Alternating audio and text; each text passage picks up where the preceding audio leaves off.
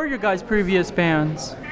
We actually, other than just like local groups, we haven't really been anything crazy. What were the bands called though? Sleepwalker. Is that the only other one? Yeah, that's it. That's what Cane Hill turned into. Oh We were wow. a project before this, and that was Sleepwalker, and then we got, enveloped in the studio, and then did a record.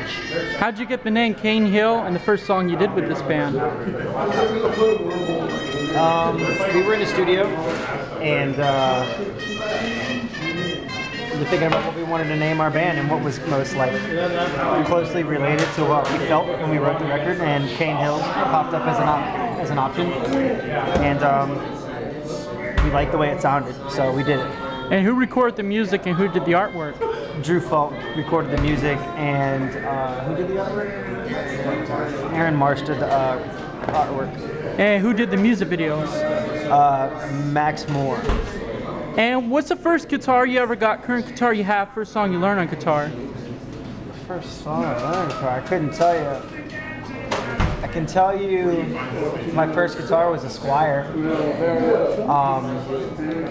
That was given to me like sixth grade. And current guitar you have? Current guitar is Fenders. And how about you? What about me? What's the first guitar you ever got, current guitar you have, first song you learned on guitar? The first guitar I ever got was Fender Strat from my dad when I was like 9. And I think one of the first songs I learned playing was Damn It by Blink-182.